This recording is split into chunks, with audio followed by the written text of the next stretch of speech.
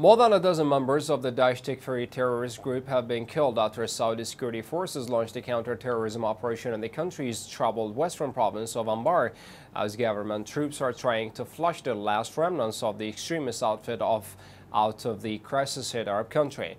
Colonel Shaker Obeid al-Rishawy told Arabic-language Basnews, a news agency, that the federal police force received a tip-off about the presence of a group of Daesh militants in a desert area south of the al-Rutbah town. Security forces immediately launched an offensive, killing 14 Daesh terrorists and destroying 4 of their armored vehicles in the process, Rishawy noted.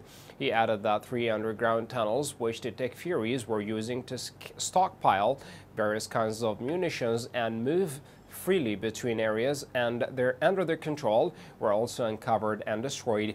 Separately, Iraqi security forces arrested 4 Daesh militants during an operation in the oil-rich northern province of Kirkuk.